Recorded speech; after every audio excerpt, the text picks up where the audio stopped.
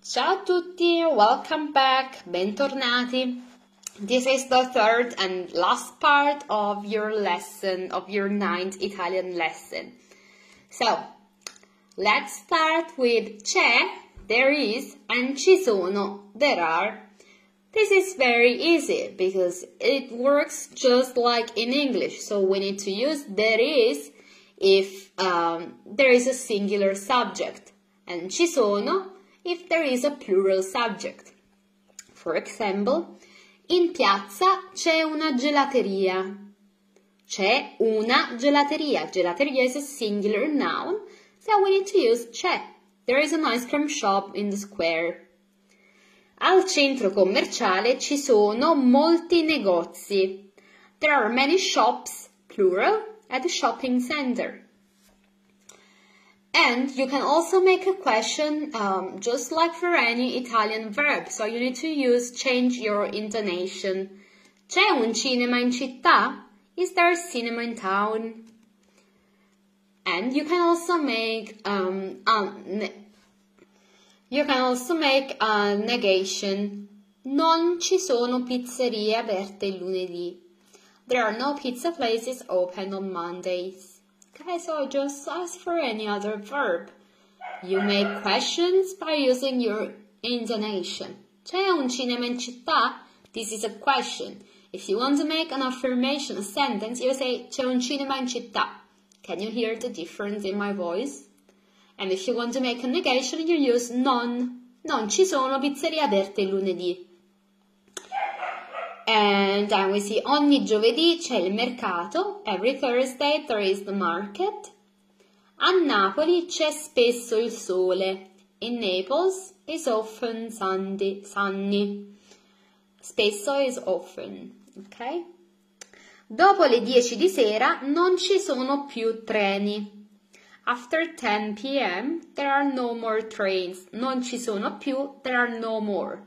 Non c'è più, there is no more. Okay?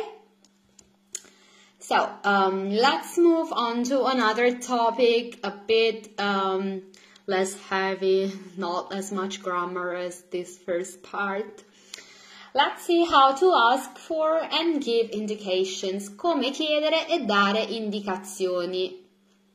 So, how do you ask? Let's say you're in a new city and you got lost and you need to find a place. In English, you would say, excuse me, can you tell me where the pharmacy is, okay? In Italian, scusi, sa dirmi dov'è? Wherever. Or, scusa, sa dirmi dov'è? Can you guess what's the difference? Scusi, scusa, sai? The difference is that the first sentence, the first question, is made using the courtesy form lei. Mi scusi, lei. Sa lei dirmi dov'è? For example, if you find yourself asking information to an old man or an old lady, I would go for scusi. But if you are surrounded by teenagers and you're like 40 years old, I'd go for scusa. Scusa, sai dirmi dov'è? Okay, so it's all about context. And I give you some examples as usual. Scusi, sa dirmi dov'è la stazione più vicina? Can you tell me where the closest train station is? Sì. Yes. Continua dritto, straight ahead, per circa 500 metri, about 500 meters. E poi gira a destra, and then turn right, subito dopo il semaforo, immediately after the traffic light. Attraversa e sei arrivato. Cross the road and you've arrived. And then you need to find the ticket office. Mi scusi, scusa, sa dirmi dov'è? Or you can just go for dov'è? Where is it? You already know this, right? Dov'è la biglietteria? Where is the ticket office? La biglietteria si trova al piano di sopra. The ticket office is upstairs, sulla sinistra, on the left. Dentro il bar or nel bar. In the bar. Devo andare alla polizia or you can say alla stazione di polizia. Sai dirmi dov'è? I have to go to the police station. Do you know where it is? Of course, you cannot always find someone who will tell you everything. It can happen that you find someone who's maybe a tourist or just doesn't know its own city. So it might happen that someone tells you, no, mi dispiace, non lo so. No, I'm sorry, I don't know. More examples. Sai se c'è un ostello nei paraggi? Do you know if there is a hostel nearby? Nei paraggi or nelle vicinanze means nearby. Ostello is hostel. Purtroppo, unfortunately, there isn't. Non c'è. Il più vicino, the closest one, è a 5 fermate di pullman. Is 5 bus stops away. Okay? And then here I give you some words. For example, we've seen straight ahead. You can say continuare or proseguire dritto. These are both regular verbs, so you can conjugate them according to their own conjugation, of course. This verb ends in are, so it's a first conjugation verb. Proseguire is a third conjugation because it ends with ire verb. Rotonda, roundabout. Alla rotonda gira a destra. Girare a destra, another regular first conjugation verb. Sinistra, to turn right, to turn left. Destra, destra is right. Sinistra is left. Alla fine della strada, at the end of the road, turn right. Okay? Attraversare la strada, or just attraversare, to cross the road. A destra, on the right, a sinistra, on the left. Al piano di sopra, upstairs. Al piano di sotto, downstairs. Vicino, close. Lontano, far. Dentro, inside. Fuori, outside. Davanti, in front of. Dietro, behind. Intorno, around. Nelle vicinanze, nei paraggi, with a double G, nearby. Semaforo, semaforo, traffic light. Strisce pedonali, zebras. I told you this in the first lesson, if I'm not wrong. Macchina, car. Motorino, scooter. Motocicletta, motorcycle. Aereo or aeroplano, airplane. Treno, train. Pullman or bus or autobus, we call them in a lot of ways. Means bus. Tram is tram. Rumoroso, noisy. Silenzioso, silent. I negozi, the shops. Il ristorante, restaurant. I was very good with you guys because I also gave you the article so you know the gender. I'm a very good teacher. Sono una brava insegnante, una buona insegnante. Il ristorante, restaurant. La pizzeria is pizzeria, pizza place. La pasticceria, the pastry shop. Il bar, caffè, caffè, caffè. Il centro commerciale, shopping center. Supermercato, supermarket. L'edicola, news agent. La farmacia, pharmacy or chemist. La gioielleria, jewelry shop. Perfume shop is la profumeria. Bookshop, libreria. Butcher, macelleria. Pescheria means fish market. Il fruttivendolo, the greengrocer. La panetteria, bakery. La tabaccheria, tobacco shop. Il negozio di alimentari, grocery shop. Il negozio di abbigliamento, clothes shop. Il negozio di elettrodomestici or elettronica. Actually, it's I made a mistake. Il negozio di elettronica, the electronic shop, so where you buy laptops, mobile phones. The thing I wrote before, elettrodomestici. Il negozio di elettrodomestici is where you would go to buy a microwave, a fridge, or I don't know, any electrodomestic. About negozi di alimentari and negozi di abbigliamento, there is a mistake that I've seen a lot of you doing when you did your assignment. I can't remember who or when, honestly. But there is a big difference in Italian. If you say andare a fare la spesa, it means to go grocery shopping. If you say andare a fare spese or andare a fare shopping, it means to go shopping, like for clothes or shoes, okay? So there is a difference. And the verb andare is an irregular verb. We're gonna see it in the next lessons, okay? So it doesn't work as a normal first conjugation verb. It's an irregular one. And then I made you a list of public places, luoghi pubblici. Sorry about double P, I don't know if it's an autocorrector thing or my mind is starting to play tricks on me, but I've corrected public places with just one B, of course. Sorry, scusate. Aeroporto, airport, porto, port. Stazione or stazione dei treni means train station. But if you're in a city and you ask for la stazione, dov'è la stazione, everyone knows you're talking about the train station, okay? So it's really up to you. Binario is the platform. Stazione degli autobus, dei pullman, bus station.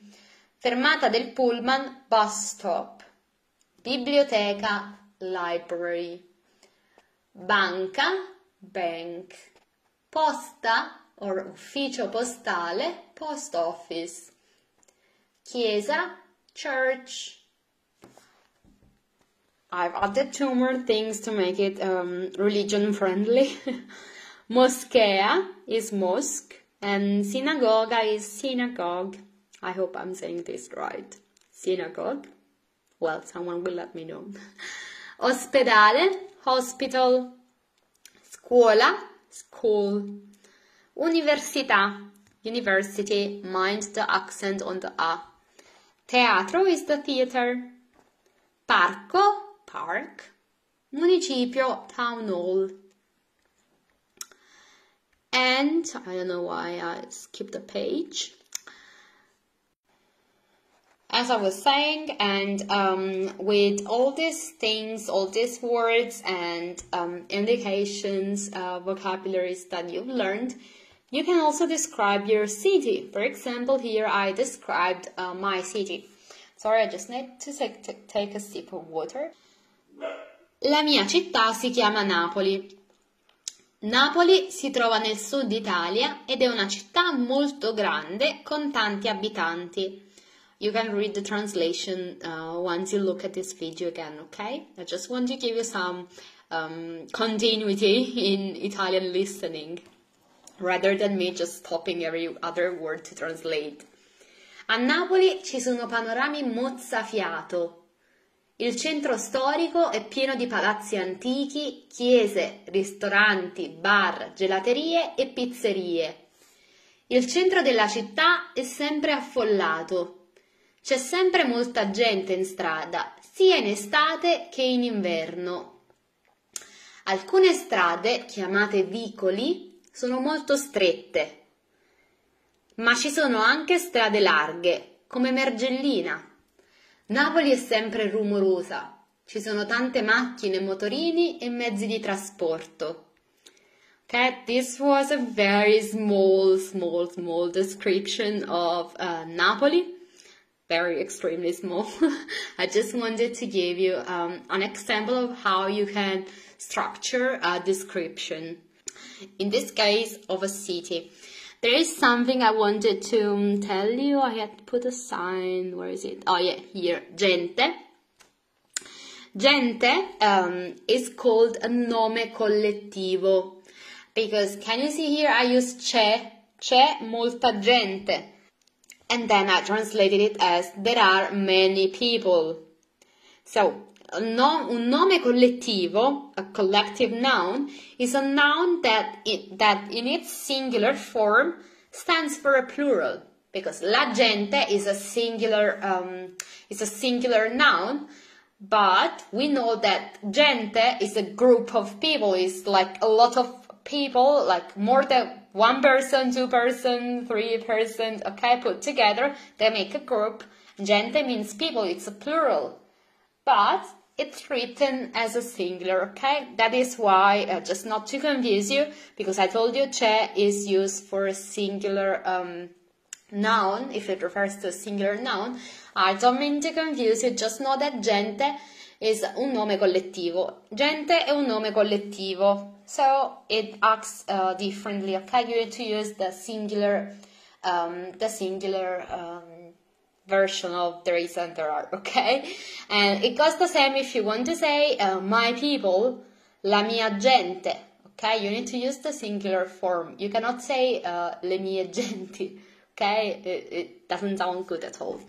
Alright, so that was it about today's lesson. I hope you enjoyed it.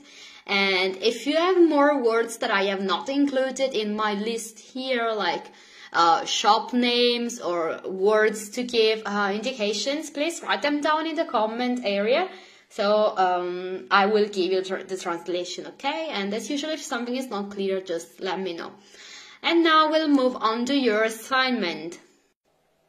Here are actually your assignments, and I would like to ask you to forgive, perdonate, my poor drawing skills, because I'm not good at all at designing, nonetheless, on the laptop, so really forgive me. And the first part of your assignment is to describe the drawing. Descrivi il disegno. Okay, so try to say where everything is, for example, what is next to each other, what's in between. For example, here I wrote, la scuola è tra il centro commerciale e il municipio. Because you can see the school is in between these two things. This is a good opportunity for you to practice the prepositions, okay? Both simple and articulate. Second part of your assignment is to describe your city. Descrivi la tua città using qualifying adjectives, aggettivi qualificativi. So try to do what I did in my city's description. For example, I said rumorosa, noise, and I can't remember, just look at it again. Soleggiata, sunny, okay? Try to do that. Or you could also, for example, describe just a road of your city and write, for example, c'è un supermercato, c'è una scuola, ok? La scuola è accanto al parco, wherever. And then write, scrivi, verbo scrivere, second conjugation verb, 12 sentences, 12 frasi, using possessive adjectives, usando gli aggettivi possessivi. Try to include both genders and both numbers, so try to make them plural, masculine, singular, feminine, etc., etc., etc., etc. Okay, so once again, have a look at this masterpiece. Just so you know, once you open this file, it's gonna show up this small. So just zoom in, and you're gonna be able to see my beautiful art. Okay, I should charge you for this, I know. So thank you so much, guys, for watching. As usual, if something is not clear, I know I said it like 100 times. But please do not hesitate to contact me, and I'll be waiting for your assignment on Messenger. Please send them to me on Messengers. Write and also read everything out loud to me, please, okay? Ciao a tutti, grazie mille, ciao!